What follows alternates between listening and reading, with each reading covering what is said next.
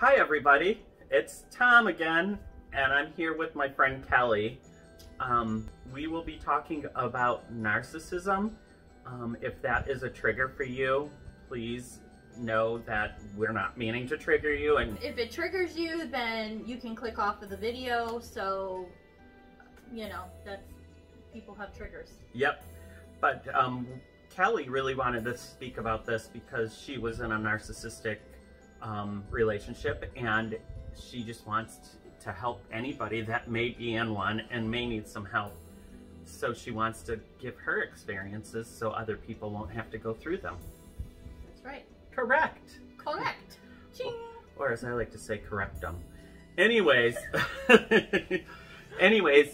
so I'm just going to be talking to Kelly about her relationship and what went on, and we'll go from there. So let's start the video. All right. So Kelly, you knew him from high school, right? Yes. Yeah. We're not gonna give any names. Nope. No names. So you're just gonna know him as him or he. Just yep. So you know. We met in high school. Well, we met like right before I went into 9th grade. He's 2 years older than me, so we dated on and off for about 4 years, and we ended up. I broke up with him because he cheated on me, and then we didn't see each other for a very long time. Got back together, and thought that it was the greatest thing, the greatest love story ever, and that's kind of when it all started. So how did it start? What started to happen to make you realize, you know, what were the flags that were happening?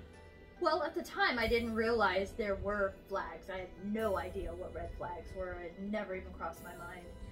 Never even crossed my mind that somebody that I've known for such a long time would even remotely be that way. Yeah. The earliest, well, looking back now, the earliest sign was the cheating.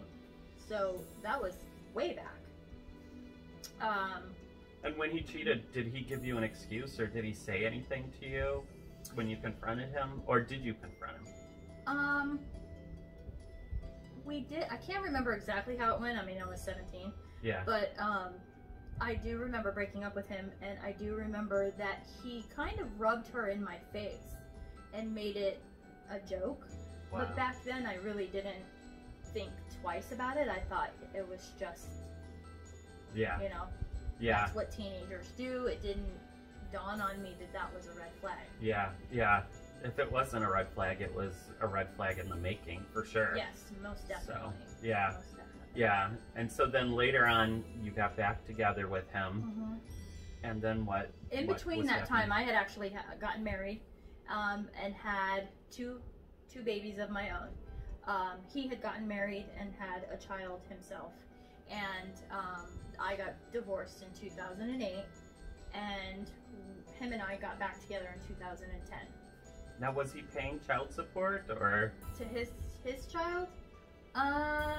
Not when we got back together that I remember. No, I don't think so. Yeah.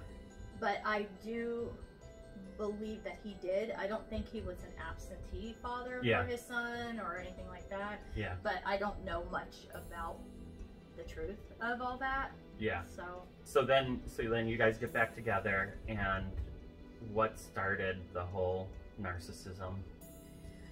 Well, before, looking back now, I didn't think about it before, but looking back now, even when we were just seeing each other, dating and all that, before he actually moved in with me, there were things that were happening that I didn't think anything of, and I started thinking that, well, maybe it was my fault, maybe I did something. And I'll give you an example.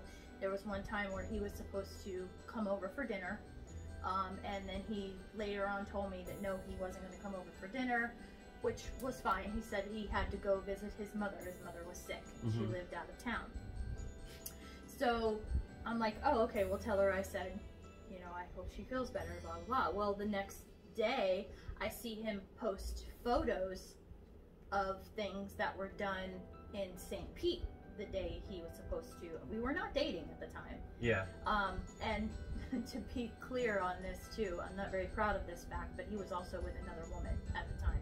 He was like living with another woman at the time.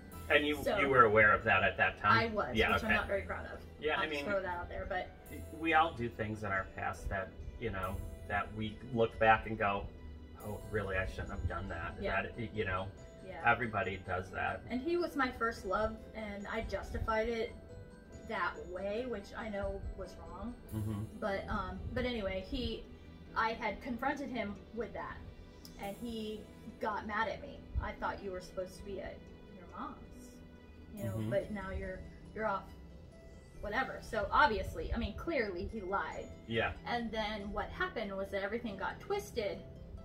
He twisted everything to now I'm the bad person because now I'm interrogating him. I have no right to interrogate him because we're not dating. Yeah. But if you lie to me, I don't care if you're my friend or my brother or whatever, I'm going to ask you about it. Yep.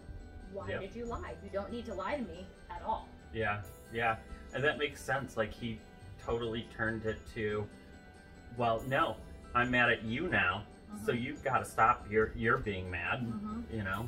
And that kind of set forth a pattern for our entire relationship. That was how it usually ended up happening. Yeah. And then I would confront him with something.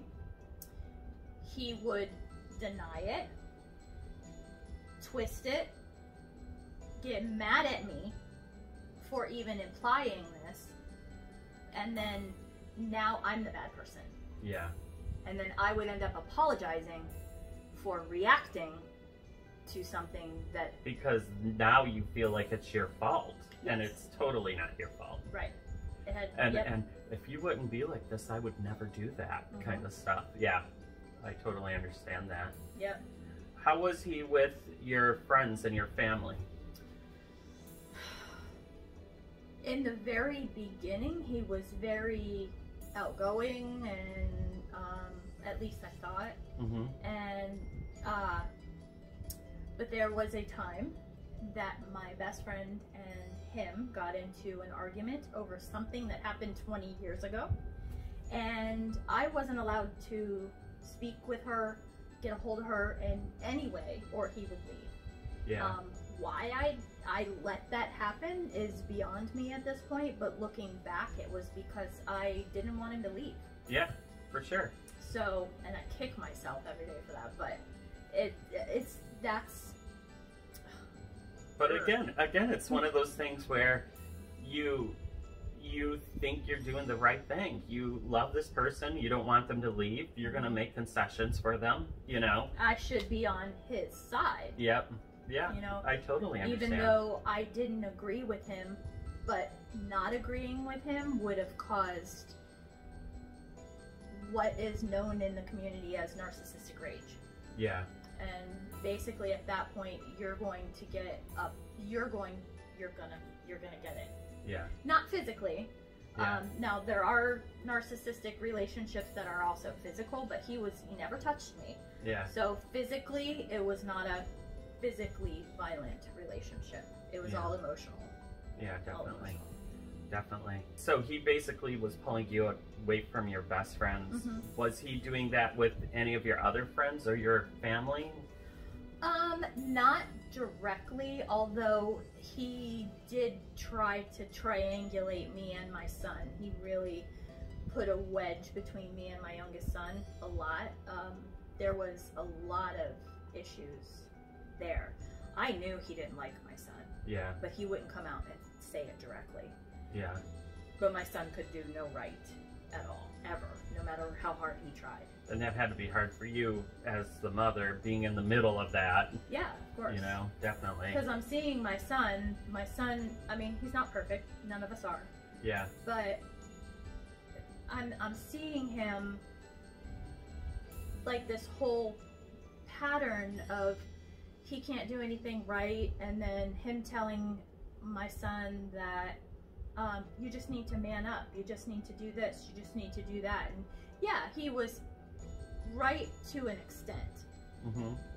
Yes, you need to do chores. Yes, you need to help your mother. But he's a kid. Yeah. also sometimes it's the way you present it too. Yeah, you very know? much so. So He had no tact. yeah, yeah, He was very straightforward and black and white. Do it my way or the highway. definitely. The rules were set. Nobody else knew the rules but him, and they could change at any time depending on his mood. Yeah. So Wow. So I would say both of those things were other red flags. I mean, to tell someone you have to cut someone out of your life, that's your best friend, it's almost like, you know, I'd almost cut off my arm before doing that, you know? exactly. So, And it killed me every day yeah. for that. yeah, And there was months that went by that every day I would try to talk to him about it and be like, hey, look, I'm really missing her. I love her. She's always been my best friend since we were 12 years old. yeah, But he wouldn't even have it. He wouldn't even discuss it with me. yeah, You know how I feel about that. And then every day for a year, every single day for a year, I got, did you talk to anybody today? wow. Did you see anybody today? Were you Wow. a good girl?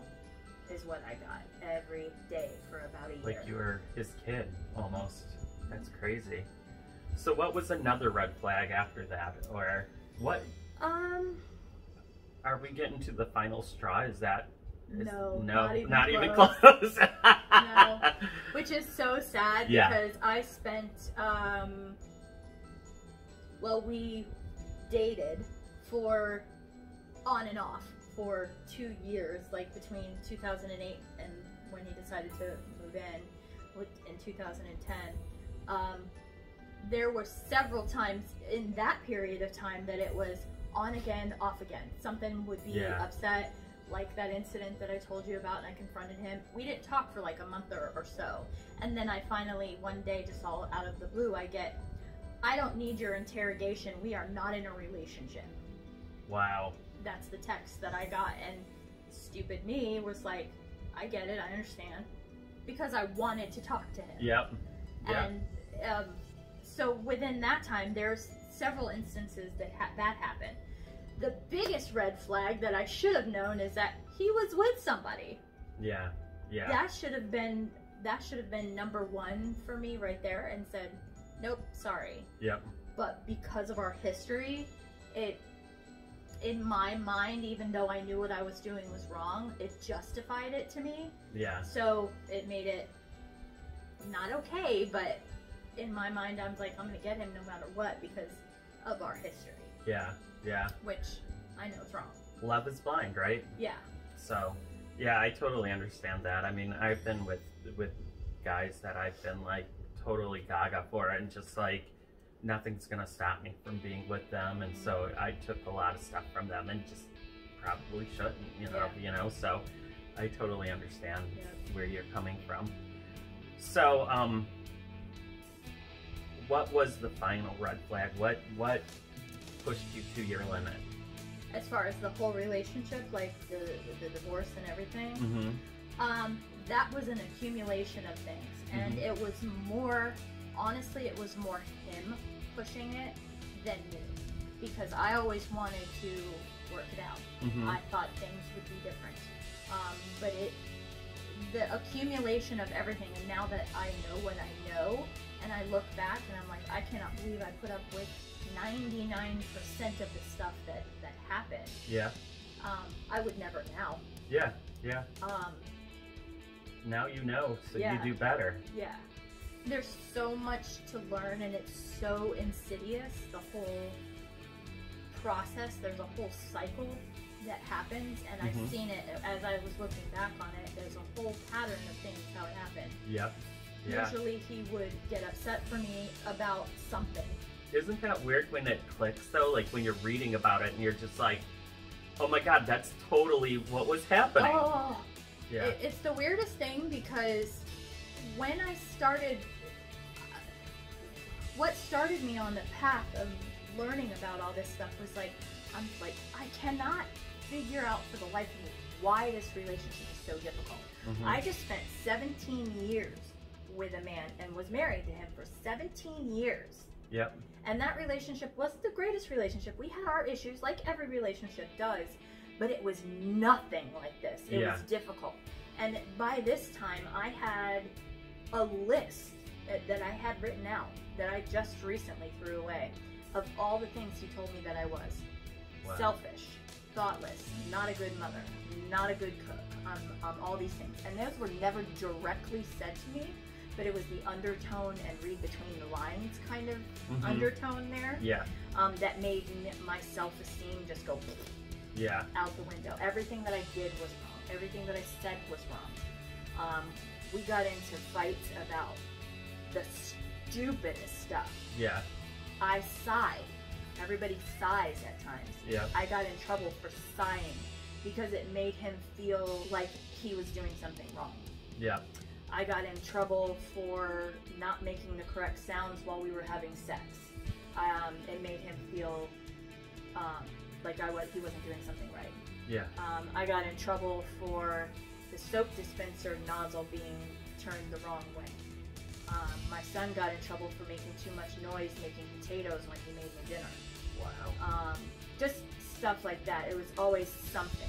And then you start getting that little person on your shoulder telling you, you're bad, you're wrong, you're never gonna be able to do any better, you're gonna have to stay with them. And yeah, exactly. The inner saboteur is what I've heard it been called before.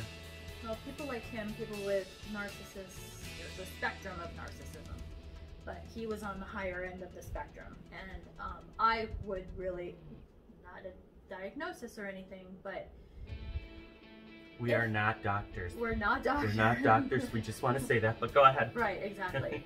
But I mean, it wouldn't surprise me if he would have been diagnosed with narcissistic personality disorder. Yeah. Borderline sociopath. Wow. Because of the things that, everything that culminated to the point of divorce.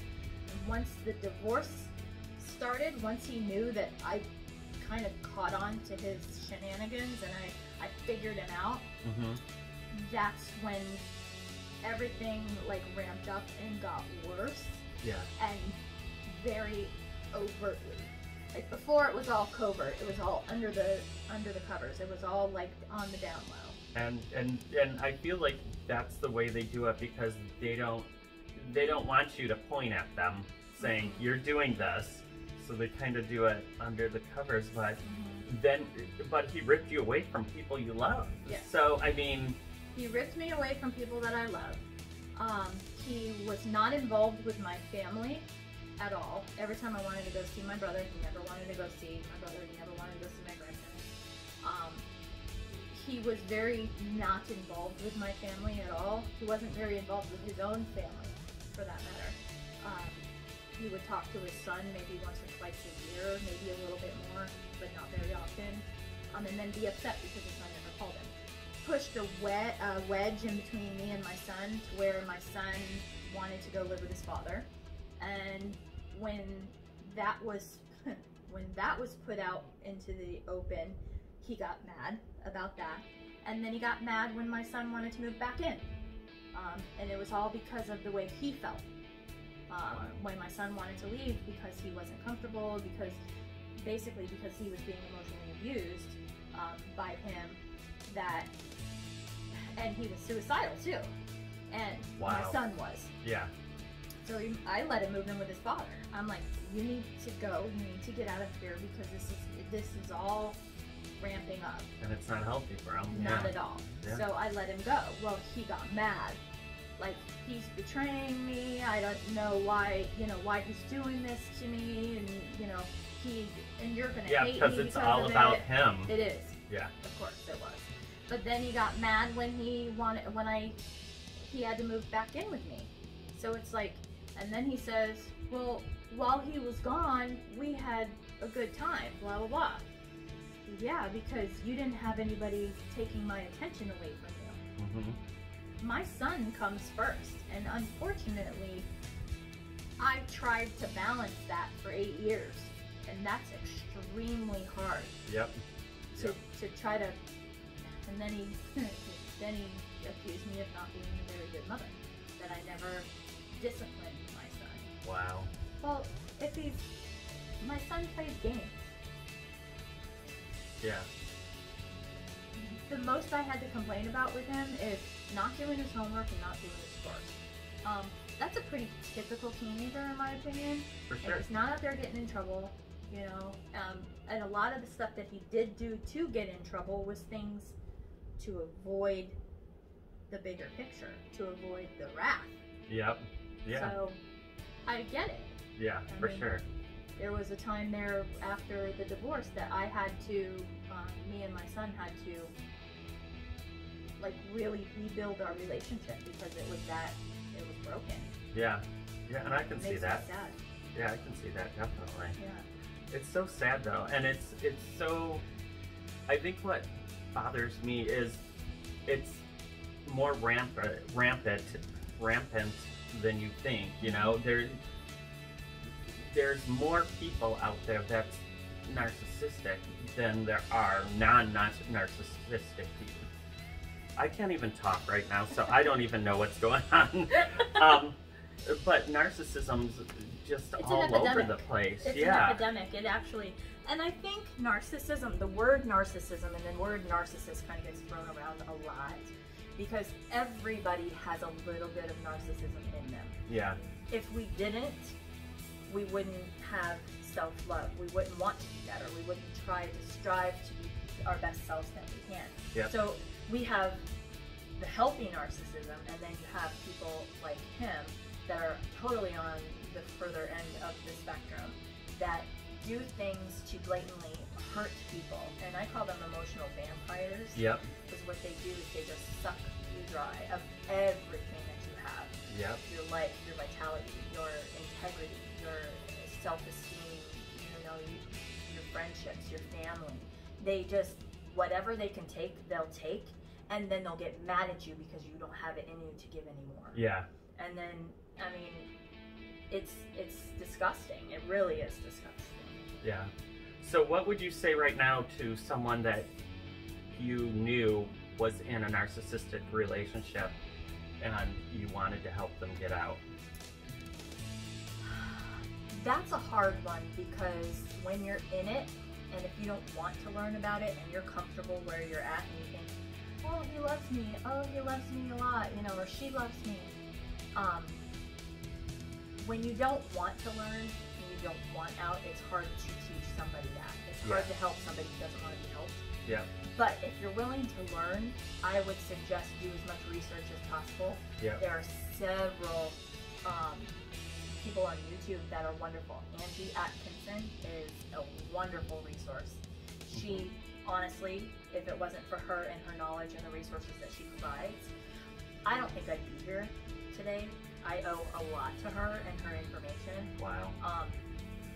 So there's several people out there that are narcissistic relationship, toxic relationship, codependent, CPTSD, coaches that will teach you about that. So I really suggest getting your education on it, getting it safely, because you can't tell these people that that's what you're doing. Yep. Because they will find a way to put an end to it. They Yep. don't want you to learn about it. They don't want you to know. Because if you know, they know you're gone. Yes, exactly. And I remember an incident that I was looking up that information, and when we separated, he wanted the computer back that he built for me and that he gave to me. He wanted it back. That was one of his things, to give you stuff just to take it back. Yeah. So he wanted the computer back, and he was going through the computer, and he found a whole bunch of quotes. And he texts me, "So you think I'm a narcissist, huh? Well, I think you're the narcissist." That's a typical response of a narcissist. It seems really immature though, doesn't Yeah, it? you're the narcissist. I'm Yeah. not the narcissist. Yeah. You are. Yeah. You know, I don't know what you're. I would never speak so ill of you. I would never say anything bad about you. Yeah. They don't know how to self-reflect at all, and they refuse to. They have the emotional intelligence of a toddler, I should say. Okay, so I'm gonna say a statement, and you tell me if it's true or if it's good, because this is what I would say. If someone is telling you not to see your friends and family anymore, it's because they don't want to share you, first of all. Mm-hmm. But I always feel like people like that will go out with their friends and go out with their, you know, other people, and usually cheat too, because they're narcissists. I also would say, you know, if you are feeling sad over and over again, that's not a relationship. That's basically a one-sided relationship, and you're basically just working for him to make him happy. And I would say if you do not want to feel that feeling every day, all the time, then it's time for you to pack your bowling bag and get out of there. It's not the relationship for you. Yep. Absolutely. Yeah. I just feel like I don't want to be in a relationship where someone's always putting me down, because I have my inner saboteur and they put me down enough, and I just have to tell them, you know, I don't care what you say, I have to deal with it myself, you know, and move on from that and try to stay as positive as possible. So, you know, but. Well, the thing with that is that a lot of people realize that, they know that, and you can say that to somebody, but when you're in that relationship, it's completely different, because you love them. Yeah, love is blind. You hope that they'll change, and there's something called trauma bonding, which, you know, they do it so much, and I forget the name of it, but it's when Stockholm syndrome. Stockholm syndrome. Yes, thank you. Yeah. It's kind of like that. You always think that that person's going to change. You always think that, oh well, if I just do this, then maybe it'll stop, or if I just change this about me, maybe it'll stop, and then you'll think. And they don't do it. It's not like they walk into the relationship being abusive. Yeah. If that was the case, nobody would be in a relationship with them. They do it very covertly. They do it very insidiously. They do it under the radar, where you don't realize what's going on. You don't realize the manipulation, and you don't realize the red flags until you're already drawn in. Yeah. And once you're drawn in, that's when they're gonna go, I won. Yeah. It's almost. And now I'm done. It's almost like they break you down so you feel like you have to be in the situation. You can't find anyone else. Nobody's going to be better than him. Right. And then they'll tell you that. Yeah. And straight then to your face. And then you won't leave, even though you should leave. So then you're feeling like, oh my God, I'm never going to find anybody. And what are you going to do then? Like, there's nothing you can do besides go, okay, well, maybe if I'm better, maybe if I, you know, I'll try harder for them. Yeah, exactly. Yeah, so they won. Like, it's so sad to me, you know? It is. And before this relationship, I never gave narcissism a thought. I never even, I mean, I knew it was a thing, obviously, but I didn't understand it. Yeah. And I didn't know what red flags were. I didn't know manipulation. I didn't know that someone could be that evil. I had no idea. You know, I was very naive back then, and especially somebody that you've known for so long. I've known him since I was 14. I fell in love with him when I was 14 years old. I'm 47. Yeah. So that was a long time that I've known him, and I never in a million years thought that that he could do that. Yeah. Or anybody can. I mean, if you really think about it, it's evil. Yeah. I mean, you are literally sucking the life out of somebody. It's completely self-serving, and it's completely like, hi, everything, I get everything, I'm great. And you know what? You can go sleep with the dog blanket. You know, like, that's how I feel about it. Like, it's very, I want everything, and you're going to treat me like the king I am, you know? But on the same thing about that, when you're in the relationship, they're going to go, oh, you're so wonderful, you're so great, you have such beautiful eyes, and you know, oh, you do that so wonderful. And then, you know, a minute later, they're like, well, you're shit. You're just a piece of crap. And why do you do that to me? Why do you speak like that to me? And you're like, it's very confusing. Well, I still, to this day, have really no idea why my divorce happened.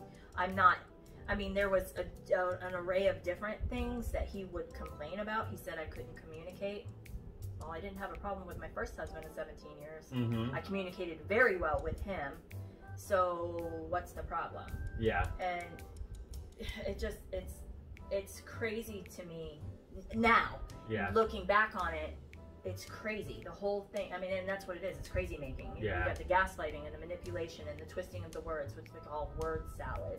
Yeah. Word salad is when they throw things at you and they bombard you with different facts, and you have no way of defending yourself. So you're focusing on like the last thing that they said, and then like, you know, they keep throwing stuff at you, and you're like, and they wear you down to the point where you're like, the only thing you're left to do is say, okay, I'm sorry for whatever it was that I did. Yeah. Yeah. And at this point, you still really have no idea what you did, but you're just going to say sorry so they'll stop. Yeah. Yeah. So. Well, it sounds like they would give you a little bit of sugar, and then hit you with something sour. You know, like it was all like, I'm going to build her up so it's not so bad when I am mean to her, and you know, and so I can be like, well, I said those nice things to you. I don't understand. So, wow. There was an instance, I don't know if you're interested, but there was an incident where I found a receipt. And I confronted him with this receipt. It was to a sex place in this area. Been there, done that. I'm just kidding. Go ahead. Well, it was to a sex place. He had just gotten back from a business trip, which, by the way, I found out he's had girls up there too, or over there. But anyway, I handed it to him, and I'm like, what's that?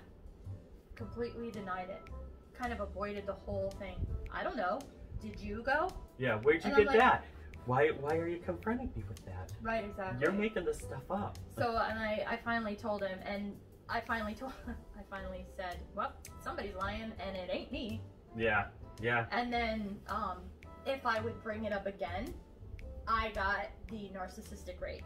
Yeah. Why do you keep bringing this up? Why are you bringing up the past? That's the past, blah, blah, blah. And that happened 3 times, actually. Yeah, I can remember. But I can see this now. Like, when you're like, somebody's lying and it ain't me, you started getting your strength then. Yeah. You started standing up to him, and that's what was pissing him off. Yeah, that's where he went into, like, oh, I'm going to have to get divorced because she's catching on. You know what I mean? That's how I feel. Yeah. I mean, I may be completely off base. You're right. Yeah. You're definitely right, because the abuse became more in your face once he realized that I am learning, because I started going through therapy and he knew it.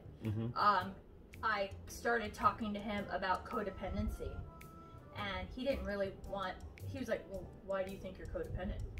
And he knew that I was researching. He knew that I was catching on. Yeah. And then I think I can almost pinpoint the point where he was like, oh shit, she caught on. Yeah. Is the time that him and I got into a fight, which was nothing new.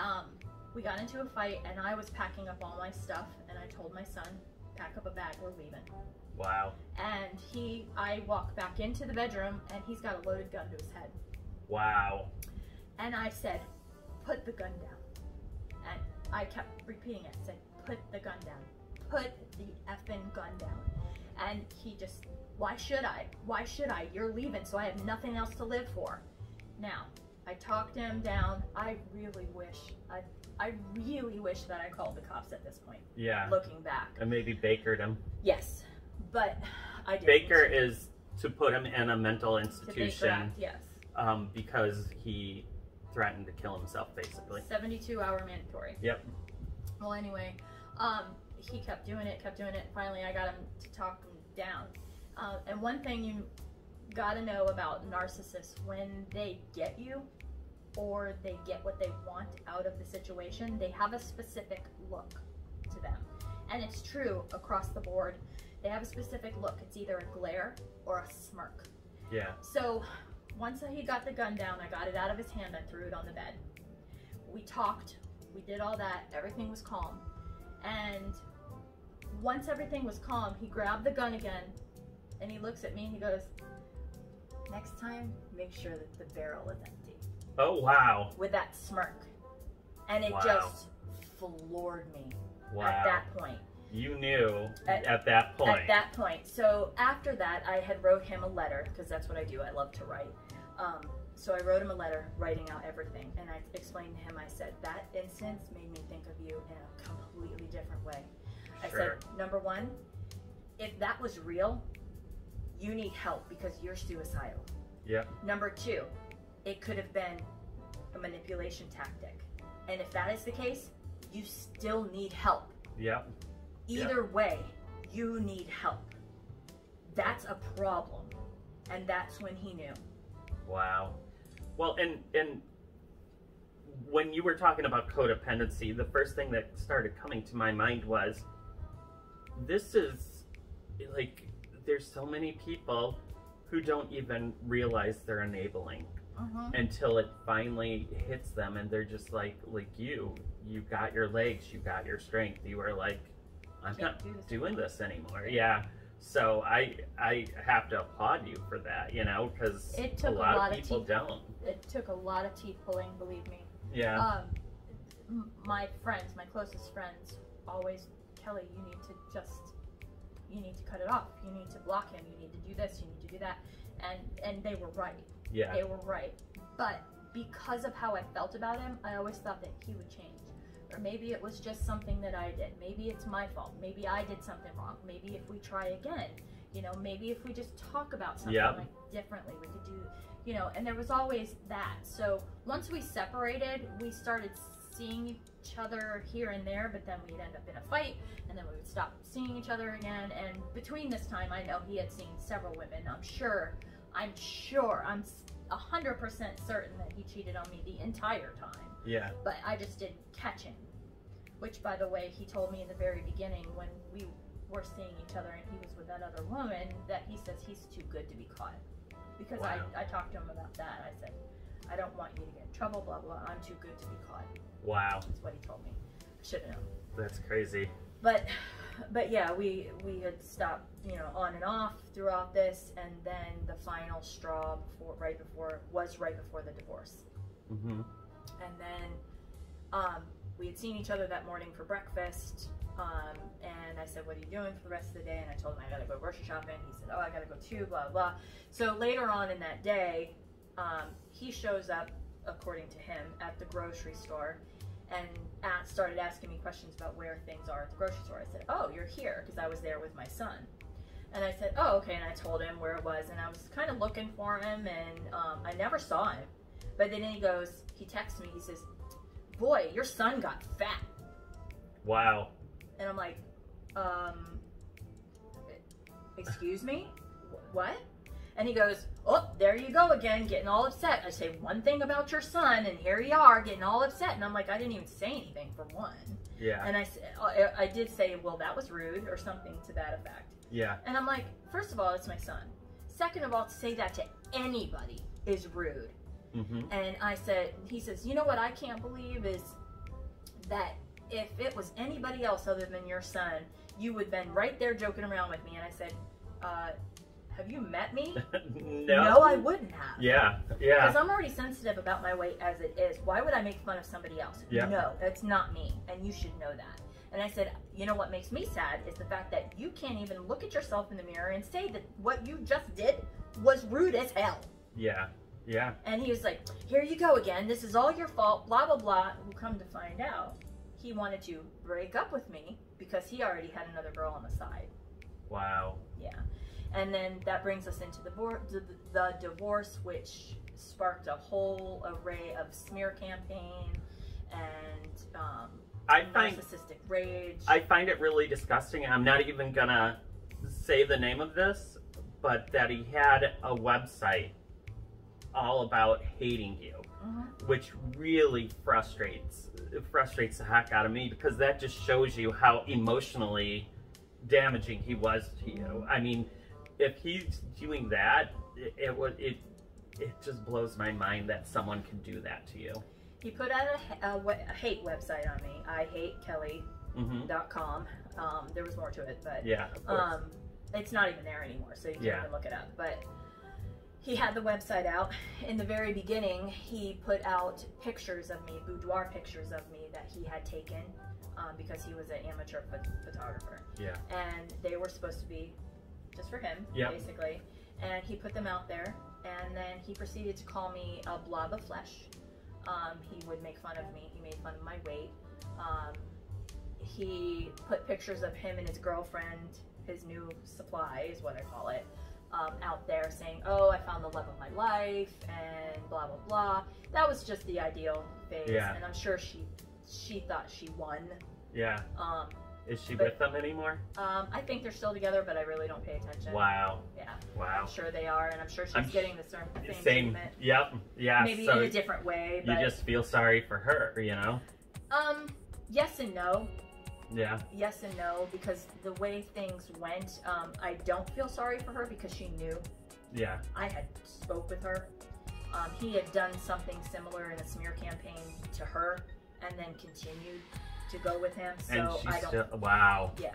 Wow. So I don't feel sorry for her. I actually am thankful because without she took him away from. Yes. Yeah. Although things ramped up for quite a while after that, for about a year.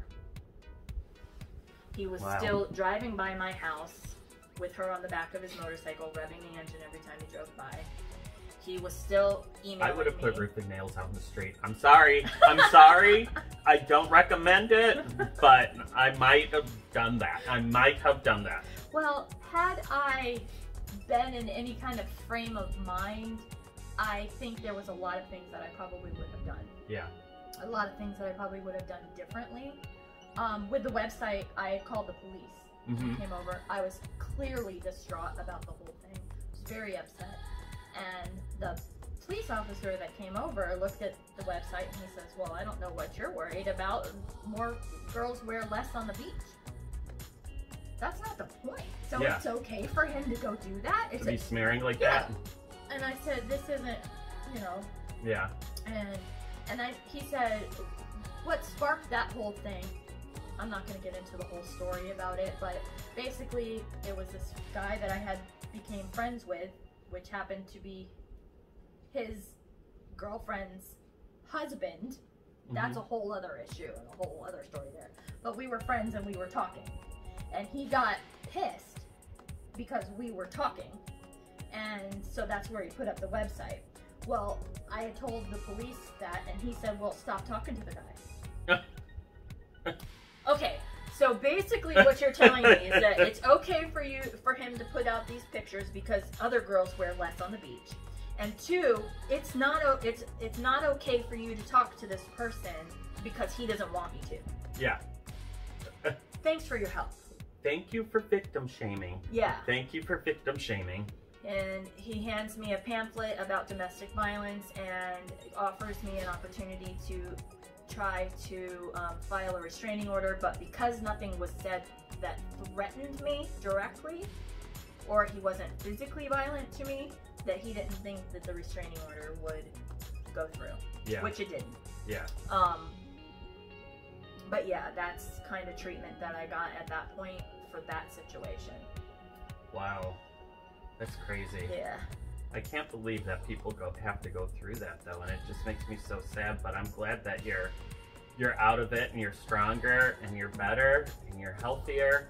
And you know, it's one of those things too where you think, I wouldn't be in the place I am right now if it wasn't for everything that I went through. Yeah, you absolutely. Know, and you really got an education from it, and you never have to see him again, thank God, you know? So, yeah. I don't know. I just think it's great that you got moved on. Thank you. And I have to say that I'm very, although I would never want to do it again, and although I would never wish that on anybody, I am grateful for the lesson. It has made me stronger. It has made me more self-reflective. It's given me an opportunity to work on myself. It's given me an opportunity to rebuild my relationship with my son, which is wonderful. Yeah. It's done so much more to me, but it's still going to take a long time to completely heal from, if Oh, sure. ever. Sure. There's a long time there that there was the depression and anxiety, and then there was the CPTSD. There was triggers. Every time I heard a motorcycle, Yeah. you know, because it was there. You know, Yeah. that's what he did every weekend Yeah. for months. And so every time I heard a motorcycle, and even to this day, every once in a while when I hear a motorcycle, I'll kind of, I have to look. Mm-hmm. I have to just look. Yeah. And it doesn't freak me out like it did. Like before, I would have heart palpitations, and I would like be, you know, my son would always say, "Mom, it's not him. Just chill. Yeah. It's just a motorcycle." And it would still be like I have to look out the window just to make sure. Yep. I mean, so I have triggers. I still have them, but they're like maybe 10% of the time versus 99% of the time. Yeah. So.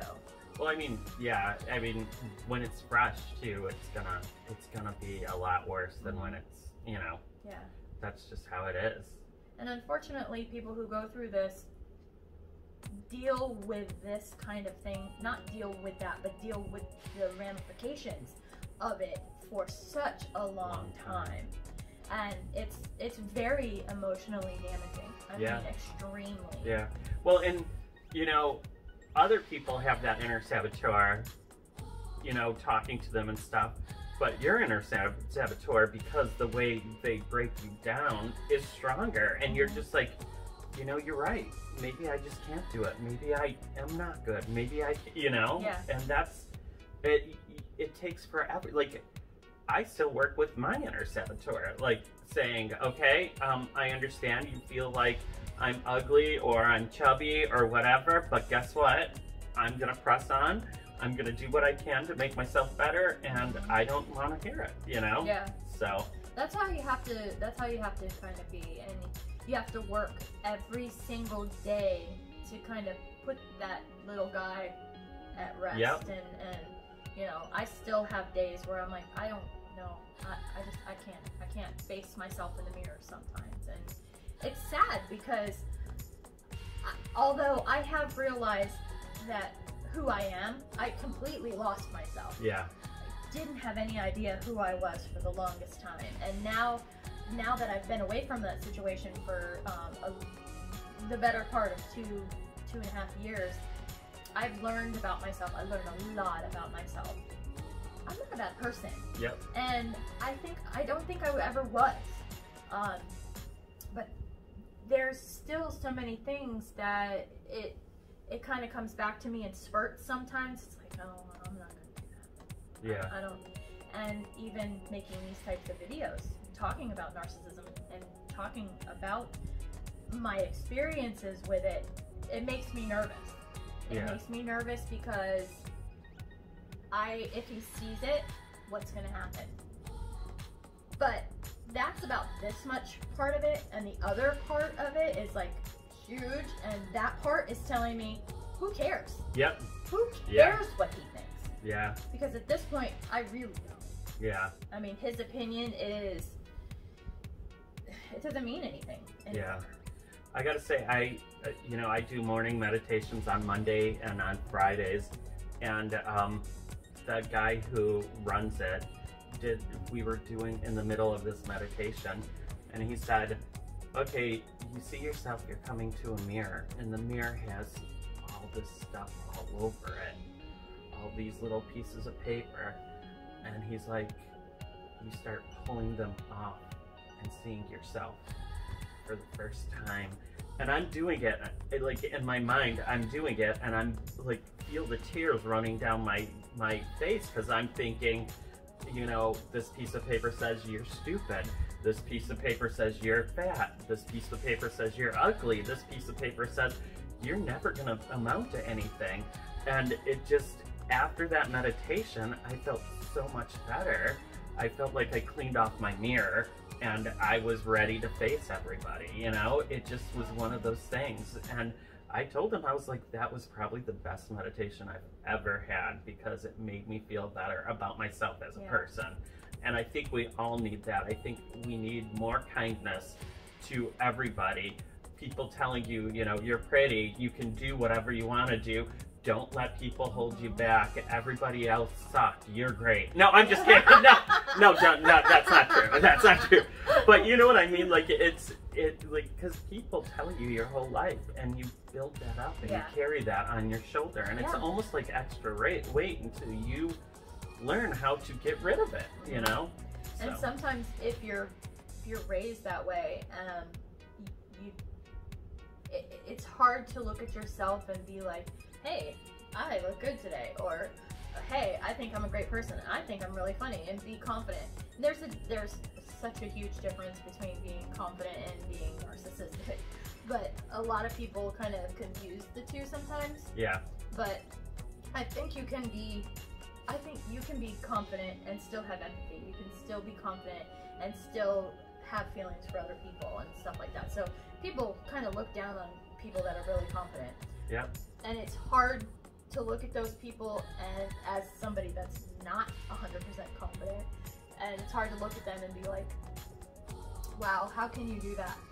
Yeah. How can you love yourself that much when I'm over here like, oh, I'm fat, I'm ugly, I'm getting old, I got wrinkles, and you know, all these different things. When, you know, you're a great person. Everybody I know is a great person. You know, they have their own thing. So I mean, I have to say, I've got healthy narcissism. No, but yeah, I mean, the thing I think people don't realize about everybody, this person looks confident, he's going through, you know, doing all the stuff, he looks confident or whatever.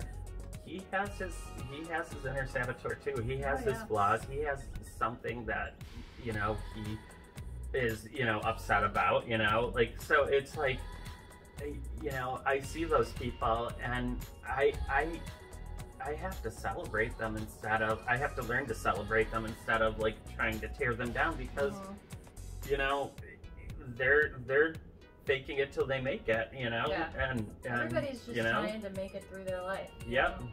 And I do think that there definitely needs to be more positivity in the world. Yep. And less people hating each other because of different political views or religious views or whatever the case may be, and just celebrate that person and being able to have the freedom to have the different opinions. And it kills me when, especially what's going on politically now, and I don't want to get political, but what's going on and how the divide in the country is just because of politics. It just kills me. Families have been torn apart. Friends won't be friends anymore just because they don't have the same opinion, and it just floors me that that's actually a thing. Yeah. Yeah, I've seen people cut off their children. Yeah. I've seen children cut off their parents.